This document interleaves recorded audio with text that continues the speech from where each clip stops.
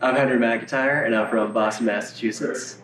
The story that I chose was Jackson's story, and I was really inspired by how Jackson knows what he loves, and he does the things that he loves. And I too know what I love, but I think it's really easy for me to lose sight of those things. So I guess really my message to Jackson would be not to lose sight of the things that he loves. Look at the houses on your street. You love one, especially the one that's built with bricks. Red if you had your pick. Jackson, Jackson, I keep forgetting.